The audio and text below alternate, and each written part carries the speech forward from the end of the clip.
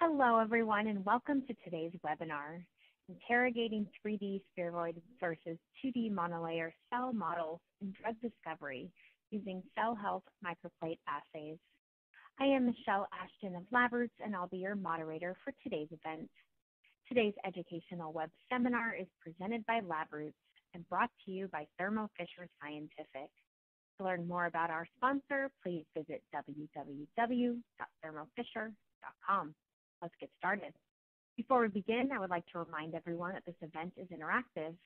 We encourage you to participate by submitting as many questions as you want and any time you want during this presentation. To do so, simply type them into the Ask a Question box and click Send. If you have trouble seeing or hearing the presentation, click on the Support tab found at the top right of the presentation window. This presentation is educational and thus offers continuing education credits. Please click on the Continuing Education Credits tab located at the top right of the presentation window and follow the process to obtain your credits. I now present today's speakers, Dr. Adiari Fayarero, Senior Scientist at Thermo Fisher Scientific, and Dr. Leticia Montoya, Scientist, Cell Biology at Thermo Fisher Scientific. For a complete biography on our speakers, please visit the Biography tab at the top of your screen. Our speakers will now begin their presentations. Well, thank you so much, Michelle, for the introduction. My name is Adiari Fayarero, and along with my colleague Leticia Montoya, we are going to be presenting today a number of results that will reveal to you what are the main critical points that you have to be taking into account when you are transitioning between 2D and 3D cellular models, and especially when you are utilizing cell health microplate assays. So we are going to focus today in trying to reveal to you what are the critical points that you should be taking into account. The presentation will be divided into two parts. So during the first part of the presentation, I will be discussing with you guys several key issues that has to be taken into account when performing this kind of side-by-side comparison, and simply when moving from one cellular system to the other one between 2D and 3D systems. And I'm going to give you an overview of all the available products and instruments that Thermo Fisher Scientific has at your disposal to facilitate this transitioning. And then we are going to focus on some of these theoretical aspects that are really important to be able to interrogate cellular health in 3D. So what are the critical issues? What would be important to measure? How such measurements should be performed, especially when utilizing microplate readers. And then my colleague Leticia will go over through 3 different cases of cell health assays that have been developed originally for 2D cellular systems by Thermo Fisher Scientific, but we are hoping now that we can demonstrate to you guys how those systems can be utilized also on 3D. We are going to show you results that will illustrate both endpoint and kinetic assays. And then, last but not least, we are going to give you some ideas and really showcase how this quantitative approach utilizing microplate readers can be really very well correlated with the results that can be obtained with high content imaging. Hopefully, after this hour of discussing with you guys and giving you our thoughts, then you will be able to learn some important messages and be able to really take those messages and facilitate your work in the future. So I'd like to start today by going over through something that is probably quite familiar for you all, and it relates to the pipeline of drug discovery. We all know that the pipeline of drug discovery is characterized by a quite strong emphasis on throughput at the very early stages of the drug discovery process. At the very early stages of the drug discovery process, scientists are interested in really generating a large amount of promising leads that can be then further developed into promising drug candidates. So for these high throughput analysis at the very early stages, we have traditionally utilized in vitro assays, and that has been routinely performed in 2D. And the reason why they have been performed in 2D is because such models are extremely user-friendly from the perspective of the throughput. So they are very simple models, and they are very easily adaptable to high-throughput screening conditions.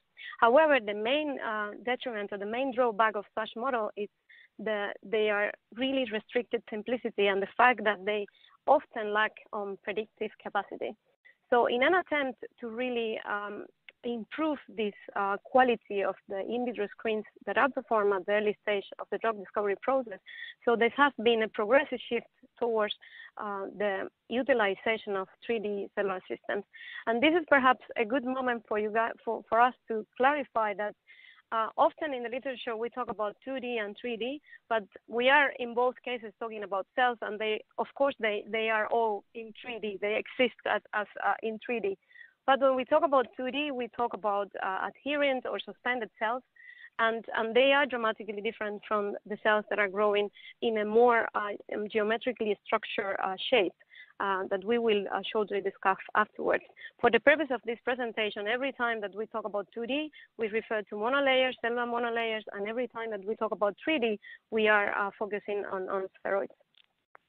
So really the fact that with spheroids we can still maintain a very high throughput while gaining a valuable complexity, it's really what has prompted an explosion of 3D studies. You can see at the moment quite close to 1,000 peer-reviewed publications published every year on the topic of 3D. And well, this is the reason why we are discussing today about 3D. We are trying to aid this transition. We are trying to help you guys using new tools that can be utilized for this transition. So the question that I want to tackle now next is, why do we believe that these 3D systems are actually better models? Why do we believe that this added complexity actually increases the predictability value of those systems? And really, the main feature that it's very relevant to indicate for spheroids in general for 3D models is that they really are better pharmacological models, and there's been an increasing amount of evidence showing that you get much better pharmacological predictability with these 3D cells. The main reason behind that is simply that when 3D cells are formed, when spheroids are formed, you end up with an ecosystem of cells that are interacting with each other in such a way that really resembles much better what happens in vivo, especially in the case of solid tumors. So 3D cells, and especially spheroids, have become much better and much more advantageous models for pharmacological prediction of drugs in solid tumors. They are better models of in vivo hypoxia. They are better models also of this in vivo heterogeneity that is typical of tumors. And you can really study the effect of drugs in a much more valuable way, a much more meaningful way that we could in the traditional 2D monolayers that have been utilized in drug discovery. And so as we move from 2D to 3D, we often encounter scientists that are developing new 3D systems, but when developing these new 3D systems, they are often in this situation that they need to utilize or they need to interrogate cellular health functions, and they are unable to find the tools that can be utilized simultaneously in 2D and 3D models. The truth is, as you can see in this comparison table, that the majority of the commercial and even in-house, let's say, workflows that exist currently, they are built around 2D cultures, and scientists are faced with the situation that they just don't have enough tools, especially commercial tools that can be utilized readily from 2D to 3D. So this is a situation that we are trying to tackle and that we are trying to address here at Thermo Fisher Scientific. So our R&D scientists are trying really to validate better tools, and we are trying to really address the lack of these validated assays. So this is precisely what we are going to try to illustrate to you guys today. We are going to start with the current portfolio of products that we have to support 3D cellular models. I must mention also at this stage that we are not going to discuss today anything related to how 3D cell cultures are grown and how they are formed. we are only focusing on how to interrogate 3D cellular functions once these 3D cells or 3D cell systems have been developed. But it's good for you guys to be aware that we offer a very broad portfolio of products that includes cells, that also includes matrices and cell culture vessels. And especially in the case of scaffold-free 3D systems, Thermo Fisher has developed the Sphera portfolio of products that covers a number of different cell culture dishes and cell culture vessels that have ultra low attachment surface. And this is precisely these Sphera microplates are the ones that we are going to be showing today in our results. We also have a number of media and supplements that can be utilized for growing cells in 3D. And last but not least, we have a number of instruments and assays and reagents that can be utilized to study cellular functions in 3D. And those are the ones that we are going to be focusing on the presentation today. But as I said, we are here to help you. So if you have any questions about any of these products that you have seen here in this presentation, please reach out to us. And if we cannot answer the question right away, then we will be happy to put you in contact with one of our specialists. So when we talk about approaches that have been utilized to study 3D, it's very, very often the case that we see researchers utilizing high content imaging and fluorescent imaging. Those have been traditionally used for exploring 3D morphology, for studying 3D phenotypic changes. But now, more and more, we also see scientists interested in exploring cellular function and quantifying cellular function using microplate readers. This is actually a logical approach. We feel that for scientists, microplate readers are nearly in every lab, in every life science lab. So it's a very very useful shift to be able to continue using imaging, but also being able to progressively adapt more and more cellular assays that are so widely available for 2D models into the 3D models space. So today we are going to focus on quantification of cellular function using microplate readers.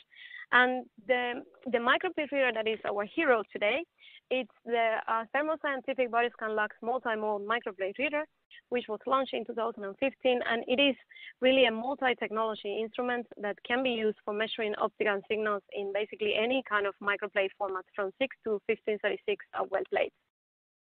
We are shortly going to be going over these detection technologies, but I want to point out that BodyScan Lux is a microplate reader that allows you to perform assays in endpoint and kinetic modes, which we will be covering today.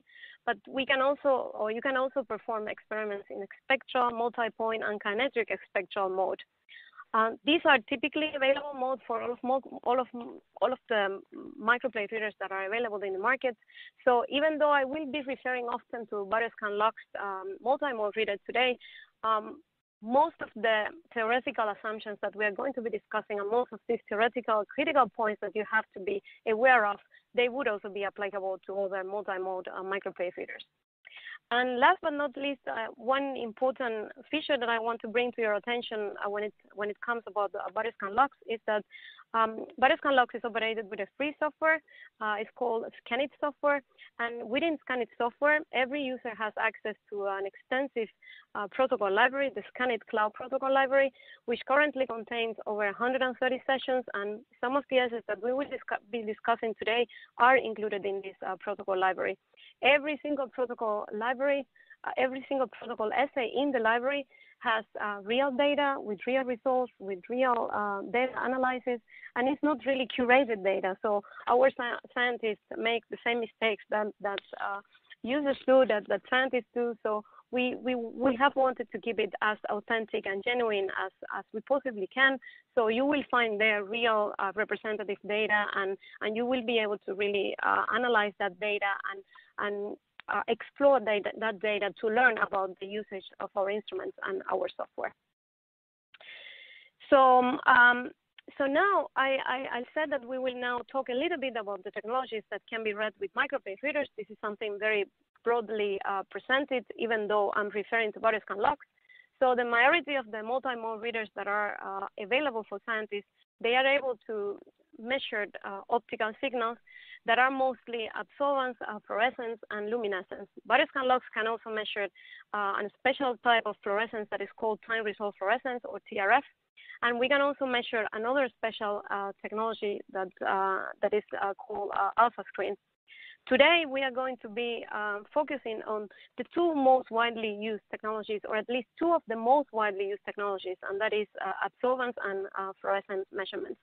And when we talk about these two different detection technologies, it is very, very common the case that scientists really get worried about the possible differences in the detection between 2D and 3D cellular models, and they often get intrigued about the fact that they don't know how to select which is the best possible measurement mode that they could utilize with their samples. So we are going to try to briefly touch upon the critical things that have to be taken into account when performing either absorbance or fluorescence intensity measurements. I'll start with a very simple comparison between absorbance, or that is also called photometry, and fluorescence measurements. And bear with me, I know that many of you are familiar with these technologies. I just want to give you a very brief overview so that you can understand why the way that the technology works really influences the way that our instruments are designed, and in general, most microplate readers are designed. So when we talk about photometric measurements or absorbance measurements, we are interested in measuring absorption of light. So to be able to measure absorption of light, samples need to be illuminated at a very specific wavelength where they have the maximum of absorbance, and the instrument simply record or measure the light intensity that comes out of the sample. So for the purpose of performing absorbance measurement, we have a wavelength separation step that happens before the sample is illuminated, and then we are recording all the light that goes through the sample. So in most microplate readers that are able to measure for photometry, you always have a detector and a lamp that are located in opposite sides of the plate. In the case of body scan logs, we are illuminating the samples from the top and then measuring from the bottom of the plate. But the sample has to be illuminated all the way through to be able to measure absorbance, or to be able to record photometric measurements. This is a slightly different situation in fluorescence. In fluorescence, compounds are also illuminated, or samples are also illuminated at a very specific wavelength, the same way that we do in absorbance measurements. But in the case of fluorescence measurements, as you are aware, the molecules that are having fluorescent properties, they go into an excited state. And after that excited state, there is a return to the ground state that is coupled with the emission of light. And that emission of light happens at a very specific wavelength.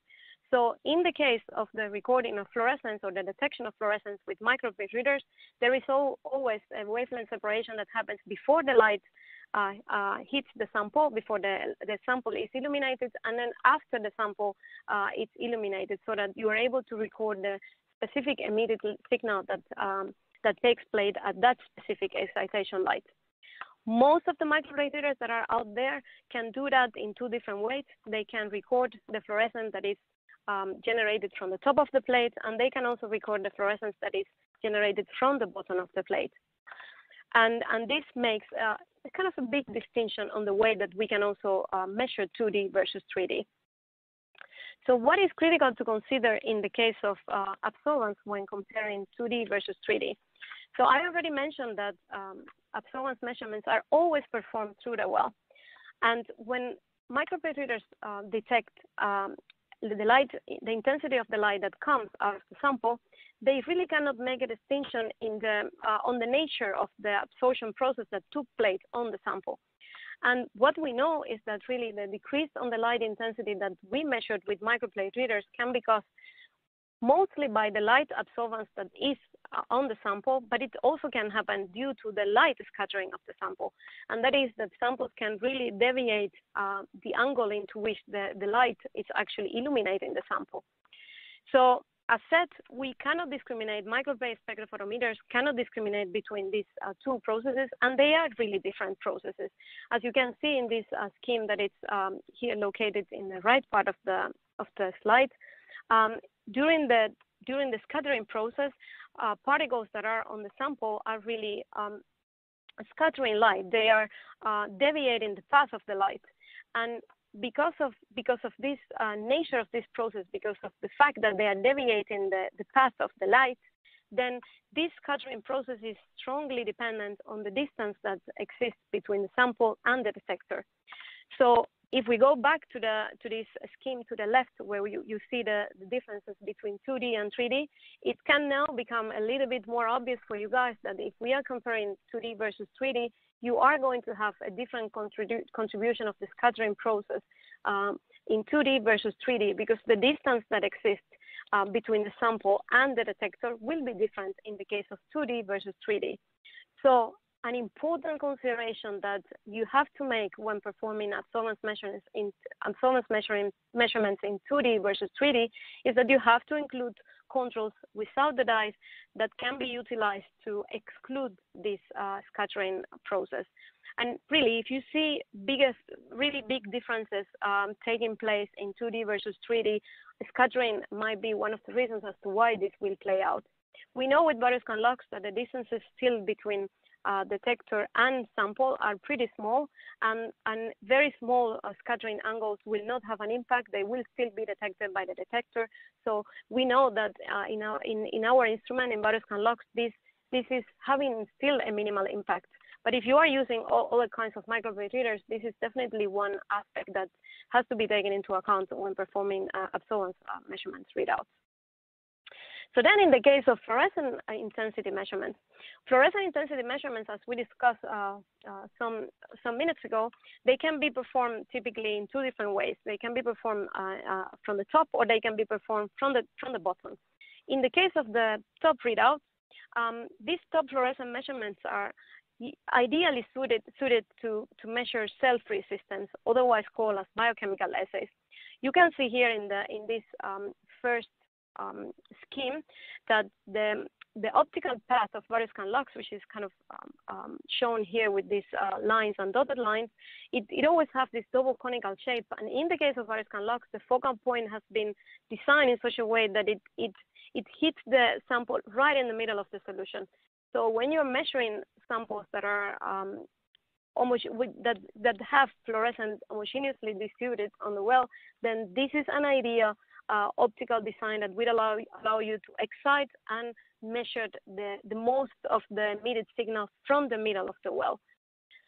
The situation is slightly different when we talk about bottom reading wells, so bottom reading measurements. Bottom reading measurements are generally ideal for 2D cells, especially if the fluorescence is generated inside of the cells. And that is because in the case of bottom reading, and then again, I'm referring to Butterscan lux, but it's a situation that is very similar between different manufacturers. So then in that case, the optical beam has a focal point that is exactly on the bottom of the well. So exactly in the place where 2D cells are adhering and where the most of the fluorescence will be located in the case of cell-based assays. So when comparing top reading and bottom reading, it is very generally assumed that top reading is ideal for cell-free assays or biochemical assays, and then bottom reading is ideal for 2D cells or monolayers, cellular monolayers. But then what happens with 3D cells is that with 3D cells, we fall into this kind of intermediate situation. We have still cells, and the fluorescence is often restricted to the vicinity of the cells where the fluorescent probe is actually in. But we also have cells that are in solution, that are, in the case of spheroids, that they are sort of floating in the middle of the well. So what to use in that case? It's clearly that bottom reading might not be ideal in that situation, but would top reading then be sufficient to measure the fluorescence associated to this spheroid, to this geometrical structure? Well, the answer to that question, or what we have found out in our studies, is that top fluorescence can be sufficient for 3D cells, but it clearly depends on the assay, and this probably needs to be optimized for every single assay. So if your microplate reader has top and bottom reading, so a very recommended thing to do is that you would compare the performance between top and bottom reading. We also have found out that when using multimodal microplate readers, it is often recommended that one would utilize selectable excitation bandwidth. Typically, microplate readers have the possibility to switch between different excitation bandwidths, and by switching between different excitation bandwidths, you would actually would increase the beam diameter and would therefore increase the volume that is illuminated and excited on the sample. So here you see what actually happens. This is a schematic representation, but you get the point that when you are switching between 5 nanometers to 12 nanometers, in the case of various lux, you can dramatically increase. In this case, it actually increases from 0.7 millimeters to 2 millimeters. So it's really dramatic. It dramatically increases the excited cellular volume, and therefore it increases the likelihood that you will be able to excite the cells that are located within the spheroids. So a second recommendation for you guys is that if you are able to utilize top fluorescence, then it would be recommended to use higher excitation bandwidth so that you can excite a larger amount of the cellular volume. At this point, I want to also make a clarification, because this is also a question that is often asked to us, that it is true that by increasing the excitation bandwidth using top optics, you will also end up increasing the background fluorescence. But hopefully this is something that can be taken care of, and often the increase in the background signal will not be so high that it would affect the measurement. So you will still be gaining higher signal by increasing the excitation bandwidth. But we come also across these kind of situations when scientists are comparing 2D versus 3D, and it's often the case that they are bound to use bottom fluorescence because it's simply optimal for the cell health assay that they have chosen. And if that is the case, then you have to be aware that there are differences on the way that bottom fluorescence is measured in 2D versus 3D. So when using 2D systems, 2D cellular systems, it is typically the case that cells are grown in flat bottom plates. And when bottom fluorescence is selected in multimode readers, and in particular in various lux, so scientists tend to select these measurements using multi-points. So the measurements are performed in different locations on the bottom of the well, and you can see, as you can visualize in this slide, you can get very nice heat maps of the cellular distribution on the bottom of the well. However, if you choose to utilize this kind of multi-point measurements for bottom fluorescent readouts in 2D cells, you have to be aware that such type of measurements are not possible to perform with 3D cells, simply because if you are using a scaffold-free system as the one that we are utilizing, the Sphera microplates, they are shaped, they have U-shaped U-bottom, and in those cases, it's not really possible to have an even illumination of the well bottom. So only the center point location can be measured on those cases. That can result in very different signals. So it would be recommendable in that case to compare only the bottom points in both 2D versus 3D. Here we have an example of what kind of impact this can actually have. This comes from our own results, and you can see here the measurement performed in 2D versus 3D with a dye that binds to the living cells on the bottom of the well. And what the impact that we can see in this case is that the signal that is recorded in 3D is higher than the signal that is recorded in 2D. And it's not really because there would be a higher amount of cells that are living on the 3D system. It's simply because the background that is measured when using multi-points across the entire bottom of the well is higher than the one that is measured only on the middle of the well in the case of the spheroids. So please be aware that when you are comparing 2D versus 3D, it is really important to select comparable patterns in the case of bottom reading, so that if you are bound to use bottom reading, then be sure that you are comparing same kind of areas, same kind of excited volumes in 2D versus 3D. Otherwise, the results are going to be impacted by this. So now we've gone through all of the most important theoretical aspects that needs to be taken into account when it comes to microplate reading, and I will continue by introducing the cell health assays that we are going to be discussing today. So you are also very familiar with this sort of a scheme that is presented here. as cells are moving from a viable to a non-viable state, they go through a number of different morphological and functional changes. And we know that in pre-lethal cells, for example, cells have an altered metabolism. They also have dysregulated cellular proliferation, very low ATP values. And all of these functional changes can be actually followed with a number of different cell health assays.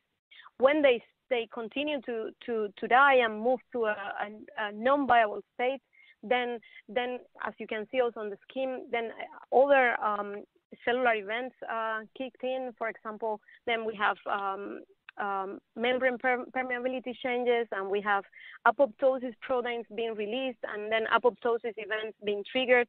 And also for those changes, there has been a number of cell health assays that has been developed. In our presentation today, we are going to focus on 3 cellular assays that are targeting metabolic studies, metabolic changes, cellular metabolic changes, and DNA content. You can see here that we are going to be talking about Cyquant XTT, PrestoBlue HS, which are both cellular redox dye. And then we are going to be talking about the very specific dye that is used for quantification of DNA content, Cyquant Direct. And then before I go, I want to also introduce you guys to the cellular model that we're going to be discussing today. So the cellular model that we're going to be talking about is the A549 lung spheroid model. It's a high throughput, I would say, low complexity model. We are using it because it's really an excellent model. It has been extensively used for non-small cell lung cancer model, especially for the adenocarcinoma type. And it's really easy to set up when starting to perform 3D studies. We have, as I already mentioned, grown these cells in ultra-low attachment plates, spheroplates, and we have followed the changes that take place over a number of hours. The majority of the assays that we are presenting today, they have been performed over 20 hours of spheroid growth, and those spheroids have been treated throughout the presentation with a model cytotoxic compound. It's a compound known as gambogic acid. It's not a drug, but it's a highly cytotoxic compound. And the reason why we have chosen to utilize this compound is simply because it is a very, very pleiotropic compound. So it has very many pleiotropic effects. So it affects so many of different cellular functions that it's really an excellent chemical probe and an excellent chemical tool to be able to study the impact and to be able to interrogate the different cellular functions in 3D.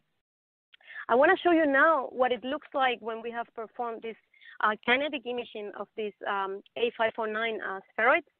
So we have visualized them using different kinds of instruments. We have utilized the EVOS M7000 imaging system, and we have also utilized our thermoscientific imaging platform, the Cell Insight CX7 imaging platform.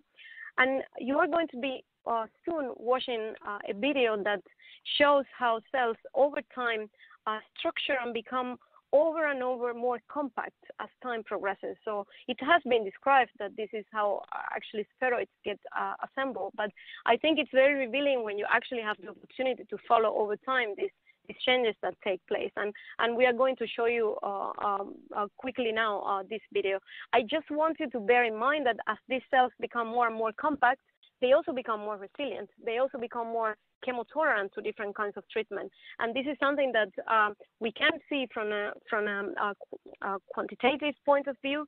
Leticia is going to be talking over those points now, but you can also see it very nicely how they become so compact over time with this imaging system.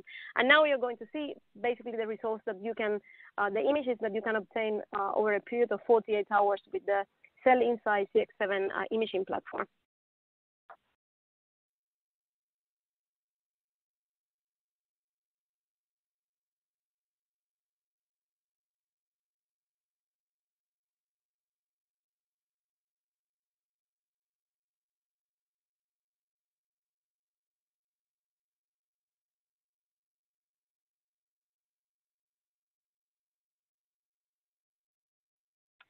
And now from this point forward, I leave the floor to my colleague, Leticia Montoya, so that she will continue to walk you through these different examples of cell health assays that we presented earlier today.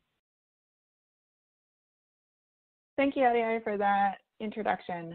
Now that we have talked about the importance of 3D models and the technology used to study 3D models, we will now talk about how several existing reagents that are established for 2D models can be used for studying 3D models.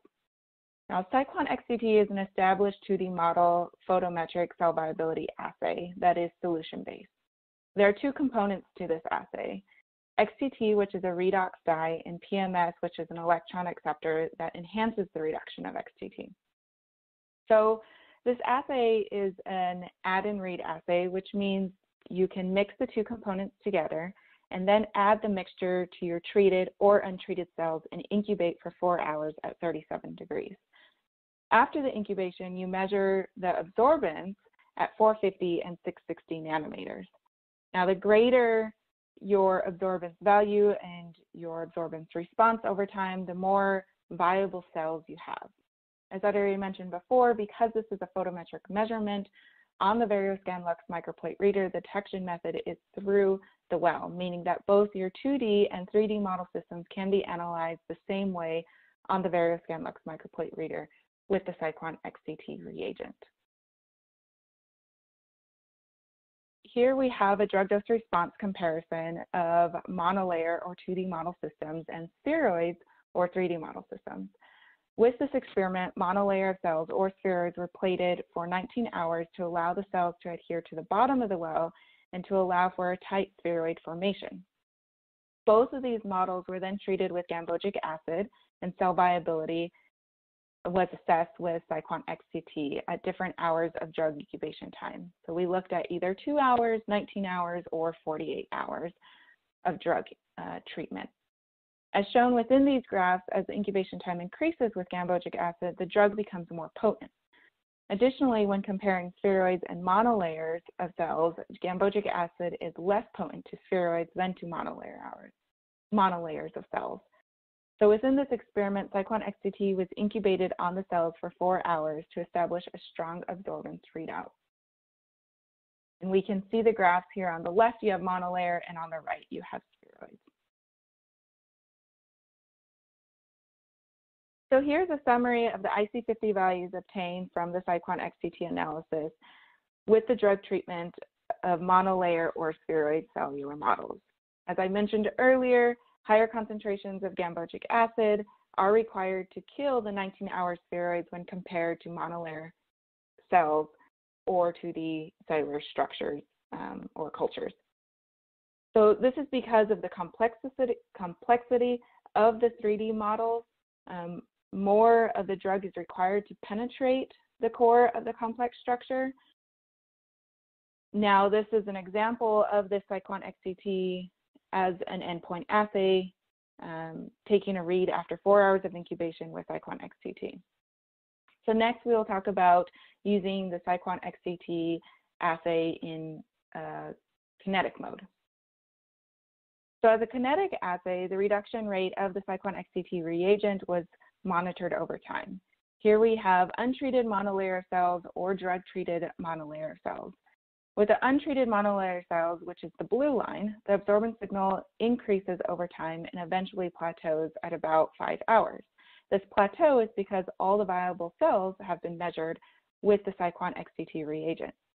Furthermore, if you look at the drug-treated cells or the dead cells, which is the yellow line, the absorbance signal continues to increase over time, but slowly.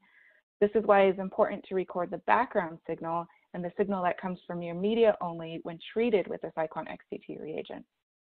This background signal that is obtained must be subtracted from your test samples to obtain a true signal from your viable cells.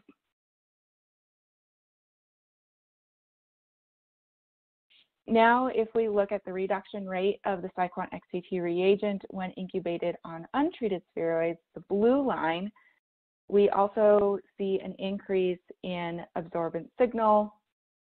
However, within 24 hours, we still do not see the signal plateau, indicating that it takes longer for the Cyclone XCT reagent to be reduced. One thing to keep in mind when studying 3D spheroids is that they are compact as opposed to a monolayer cells, which are very spread out. This is important because with this compact structure, it will take some time for the reagent to enter the center of the compact structure.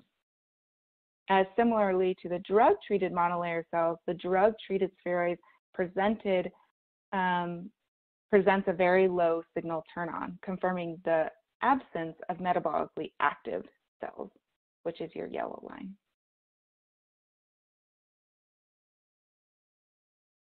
Now, although the signal from the Cyclone XCT reagent continues to increase over time with the spheroids, the potency values are very similar. Here we have a table with different incubation times with the Cyclone XCT reagent and the IC50 values obtained at those incubation times. And you can see within this table, the IC50 values are within 30 to high 30 micromolar range, no matter at what time you take a reading with the Cyclone XCT reagent. And because of this, the Cyclone XCT cell viability assay can be used for both endpoint and kinetic assay mode. Not only can we quantify the cell viability of spheroids and monolayers of cells, we can also visualize the health of the spheroids by microscopy. These images were obtained on the EVOS M7000 imaging system on either a flat bottom 96-well plate or on the monolayer cell, 4 monolayer cells, or a NUNC U-bottom 96-well plate for the spheroids. From left to right, we have high concentrations of gambogic acid to low concentrations of gambogic acid. And from top to bottom, we have increasing incubation time with the drug, starting at 2 hours down to 48 hours. So if we look at the top, at the 2 hours of the drug treatment, we can see a tight compact structure of these spheroids, like that of untreated spheroids, which is associated with high cell viability.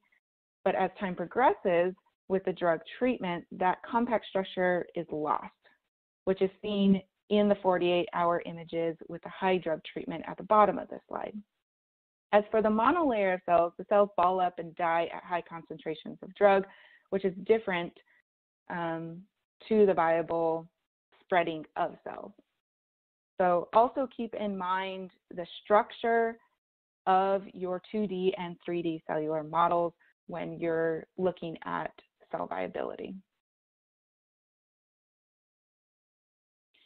So we talked about a photometric cell viability assay. PrestoBlue HS now, though, is a fluorescent cell viability assay. PrestoBlue HS, where HS stands for high sensitivity, is a new and improved viability assay. There are more than 50% reduction in the background and an increase in the signal to background ratio when compared to the original PrestoBlue agent. Generally, when PrestoBlue is used, it's used for a short incubation time. PrestoBlue HS is an add and read reagent that can be read in both absorbance and fluorescence. However, we highly recommend to use the fluorescence mode because of the higher sensitivity. Now, the main component within PrestoBlue HS is rizazorin, which gets reduced to fluorescent rezorufin when in the presence of viable living cells. Because PrestoBlue HS is a solution-based assay and the rezorufin product gets released into the solution, a top reading is preferred for both monolayer and spheroids of cells. Top reading is best for homogeneous solutions in this fluorescence mode, as mentioned by Ariel earlier in this presentation. Here we have another drug dose response comparison of monolayer cells and spheroids.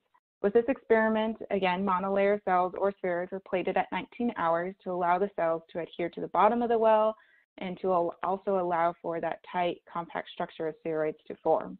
Both models were then treated with gambogic acid, and the cell viability was assessed with PrestoBlue HS at different hours of drug incubation time, which is 2 hours, 19 hours, or 48 hours. As shown within these graphs, as the incubation time increases, again, we see that the gambogic acid, the drug the longer incubation times with gambogic acid, the drug becomes more potent. So additionally, when comparing spheroids and monolayers of cells, gambogic acid is less potent to spheroids than to monolayer cells.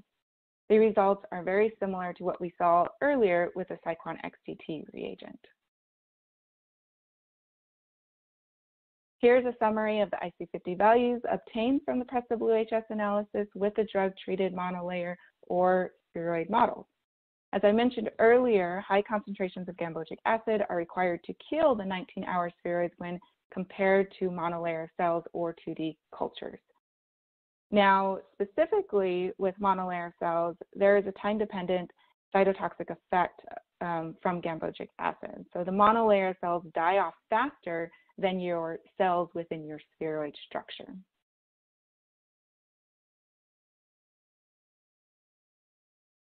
We can also look at PRESTA-BLUE-HS in kinetic mode.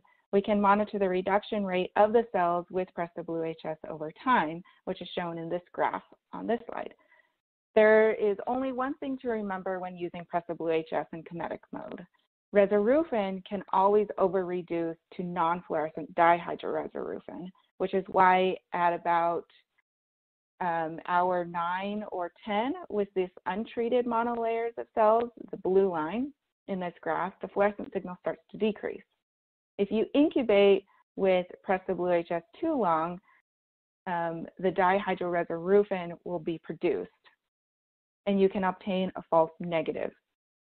The yellow line is indicative of the absence of metabolically active cells for drug-treated monolayer cells. Similarly, with the Cyclone XTT reagent, incubating untreated spheroids, the blue line with PRESTA-BLUE-HS, there is a slow increase in fluorescent signal over time. The reduction kinetics of PRESTA-BLUE-HS on spheroids is slower than that on the monolayer cells, again due to the tight compact structure of cells. And as similarly to the drug-treated monolayer cells, the drug-treated spheroids present a very low signal turn-on, confirming the absence of metabolically active cells. So the PRESTA-BLUE-HS assay can be used for both endpoint and kinetic studies. Cyclone Direct is another fluorescence assay that quantifies cellular proliferation, viability, and cellular cytotoxicity. There are two different components to the Cyclone Direct assay. There's a nucleic acid dye and a background suppressor. The nucleic acid dye is live cell permeable and concentrates to the nucleus of the cell, and the background suppressor is a cell impermeable reagent that suppresses the green background fluorescence. These two components work well together, that there is no need for a wash step when using them, which makes this assay very simplified. Now, because the fluorescent signal accumulates within the nucleus of the cell, a bottom rate is best for these assays for both 2D and 3D cellular models. Using the Cyclone Direct assay to evaluate cell viability, similar results are obtained as we saw earlier with the Cyclone XTT and PRESTA-BLUE-HS. A similar experiment was done, as I mentioned before. Monolayer cells or spheroids were plated at 19 hours to allow the cells to adhere to the bottom of the well and your spheroid to form. Both models were then treated with gambogic acid, and the cell viability in this case was then assessed with the Cyclone Direct reagent at different hours of drug incubation time. Again, 2 hours, 19 hours, and 48 hours. So as we saw previously with the other reagents, as incubation time increases with the gambogic acid, the drug becomes more potent. Additionally, when comparing spheroids on the right and monolayers on the left, gambogic acid is less potent to the cells than to the monolayer cells.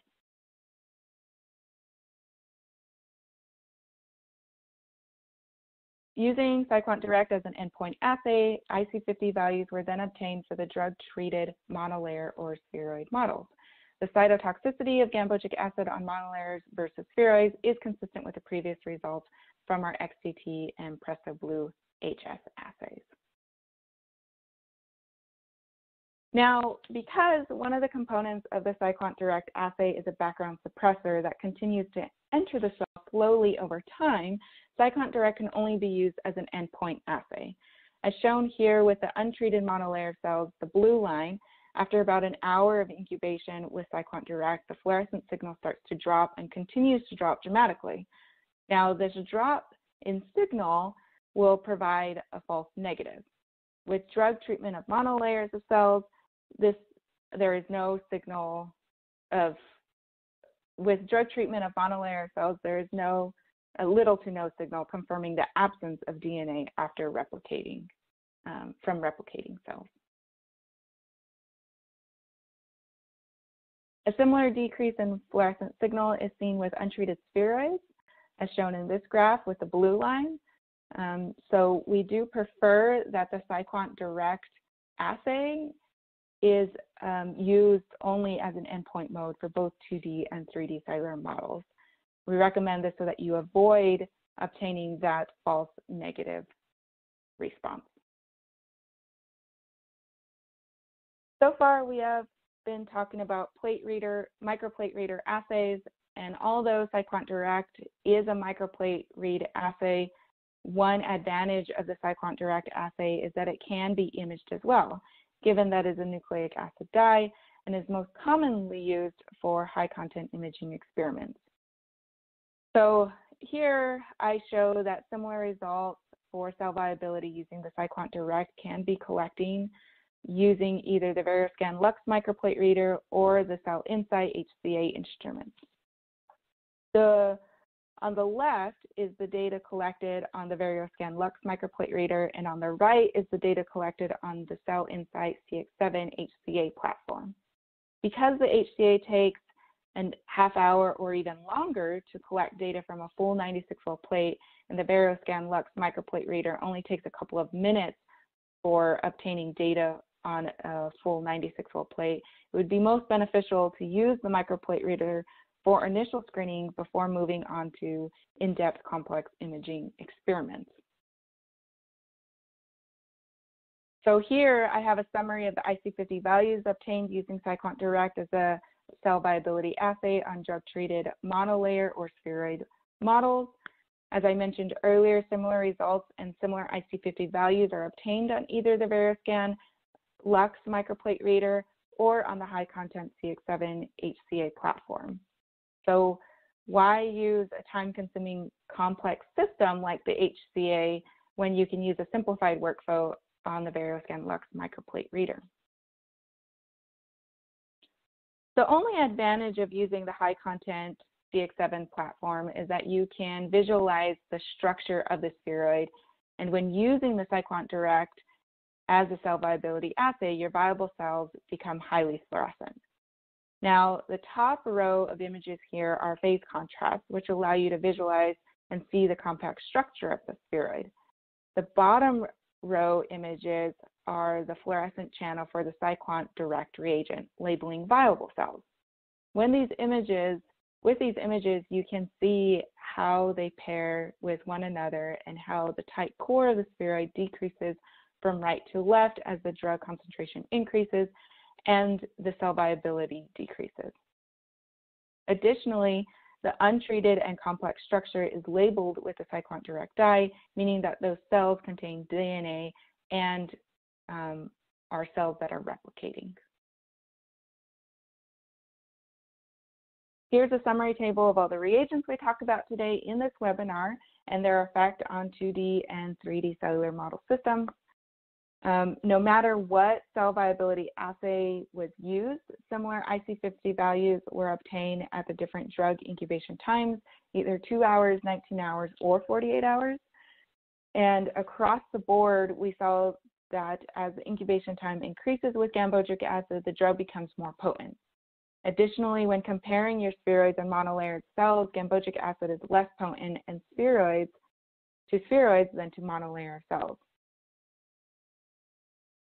Now I will hand off the presentation back to my colleague, Ariari. Thank you, Leticia. Well, I really hope that we have been able to demonstrate to you guys the suitability of these three assays for these comparative studies between 2D and 3D, or even for just studying or interrogating cellular health functions in 3D cells.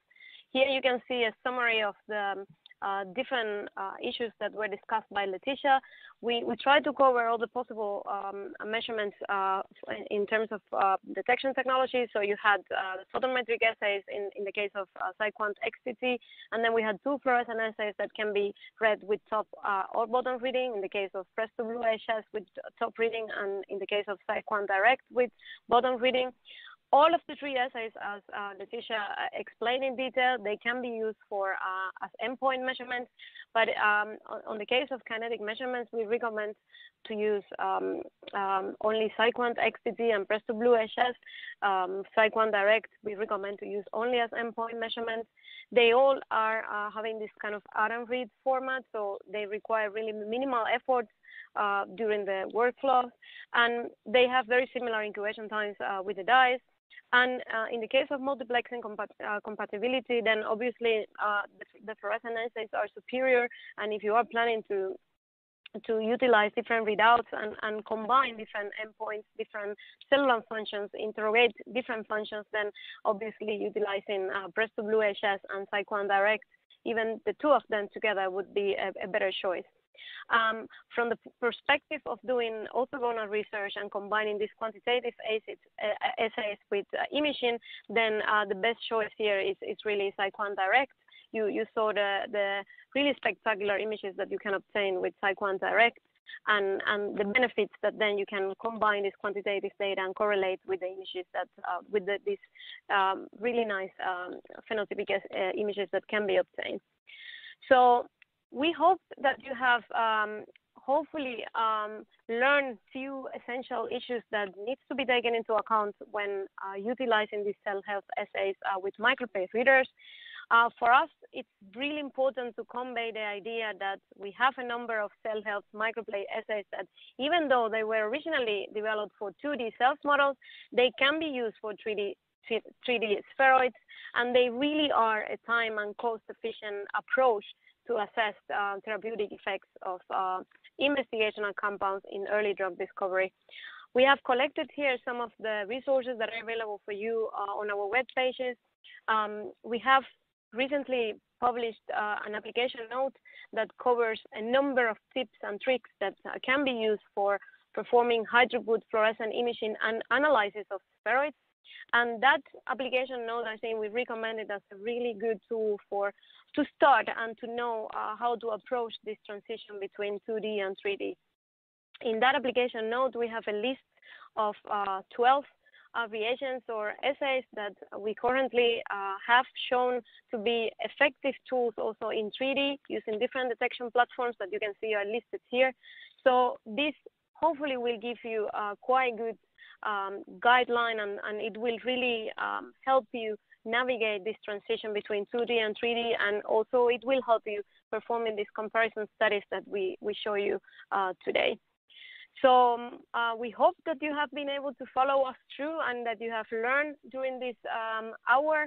Now we have time for taking your questions, and we really thank you for your attention, and we'll be happy to answer any questions. And those that we cannot follow up, then we'll be happy to follow up by email. Thank you.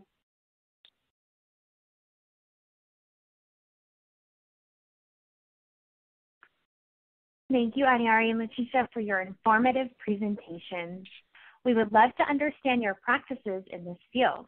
You will now see a survey pop up on your screen. We appreciate your participation.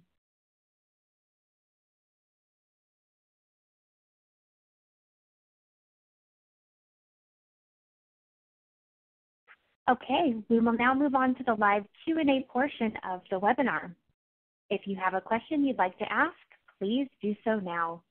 Just click on the Ask a Question box located on the far left of your screen. We'll answer as many questions as we have time for. All right, let's get started. Our first question is, can you comment on how luminescence measurements for 3D cells performed with plate readers?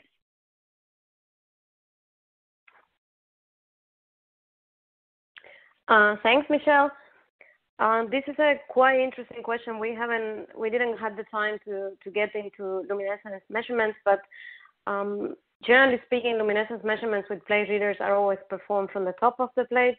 So instruments try to collect all the light that is emitted in luminescence reactions. So there are really no basic differences between collecting light in 2D versus 3D systems. So in that sense, the choice has to do more with the assay than with the way in which the light is collected in microplate readers.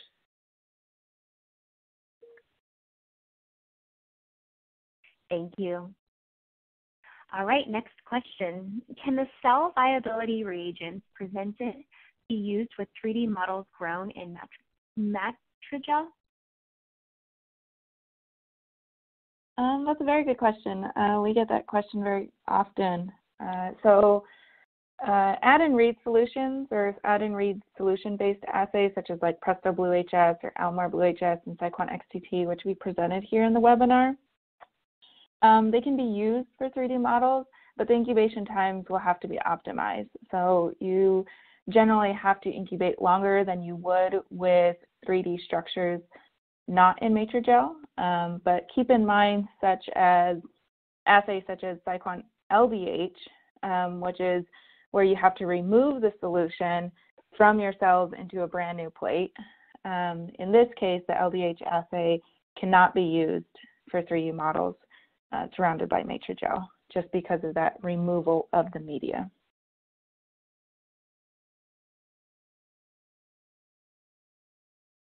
Great, thank you.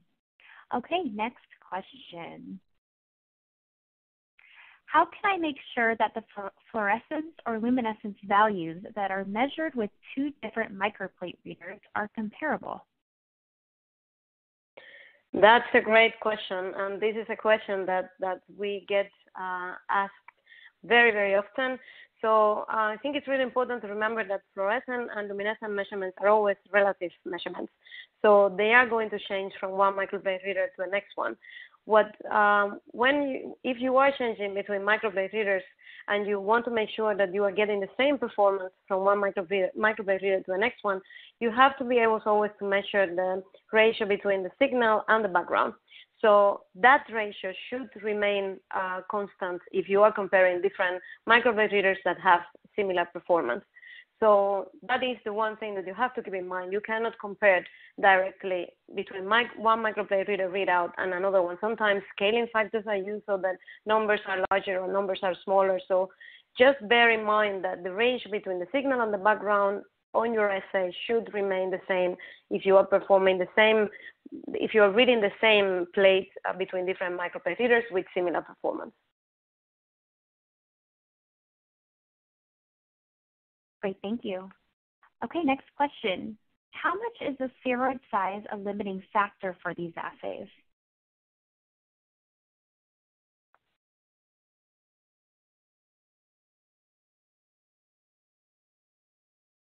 That's another great question. So the spheroid size is dependent on the type of plate that you use. You can have we recommend that you start with a low density plating all the way to a high density plating and determine at what is the optimal size for your spheroid that you're actually using and how long of that drug incubation time to use, but not only that, but also how long of the reagent to incubate with. So it's not necessarily the limiting factor is how sensitive your reagent is. So it kind of goes back to your reagent and how sensitive it can detect a number of cells. Thank you. Next question, how do you measure background signal? I can answer that. So background signal is always measured on the media or on the buffer that you are actually performing your assay, and it should, of course, have the dye included on that media or buffer. This is really important because, for example, if you are running assays on phenol red containing media, phenol red is known to absorb light at very common excitation wavelengths. So this is something that you have to be aware of, and I didn't have time to get into that, but this is one reason as to why cell-based systems are actually often, monolayers are often measured from the bottom, because then you can exclude the effect of phenol red. But the way that you can establish the background levels is always with the solvent that you're using, media, buffer, and then of course having the contribution of the dye in the absence of cells in this case. Thank you. What's the largest size of spheroids that can be assayed?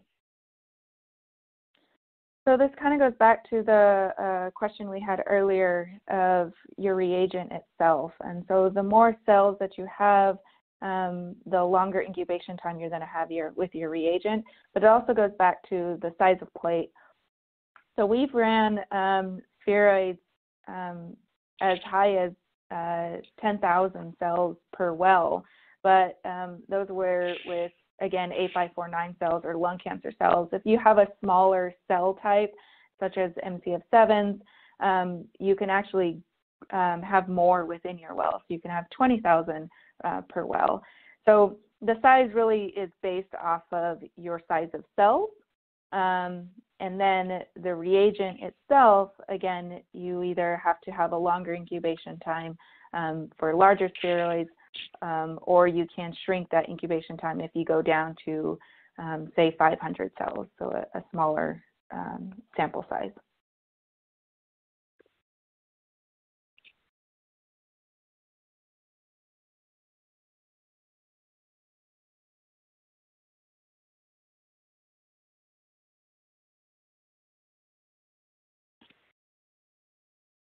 Any other questions, Michelle? It looks like we have time for one more question. If one is only studying 3D cells and not comparing with 2D models, is top fluorescence enough to quantify fluorescent signals on spheroids? Yeah, another really good question. In the majority of the assays that we have tested, top fluorescent is pretty sufficient to measure fluorescent signal on spheroids on this model that we discussed during the webinar. But it would need to be optimized, and it would need to be compared. It's very, very strongly dependent on the type of assay that you are utilizing and the type of reagent, as Leticia has mentioned several times. So it would need to be optimized, but yes, as a general rule, we would say that top fluorescent might be sufficient for a good portion of the assays out there. Thank you, Ariari and Leticia, for your time today and your important research. We would also like to thank LabRoots and our sponsor, Thermo Fisher Scientific, for underwriting today's educational webcast. Before we go, I'd like to thank the audience for joining us today and for their interesting questions. Any questions we did not have time for today and those submitted during the on-demand period will be addressed by the speakers via the contact information you provided at the time of registration. This webcast can be viewed on demand. LabRoots will alert you via email when it's available for replay. We encourage you to share that email with your colleagues who may have missed today's live event. Until next time, goodbye.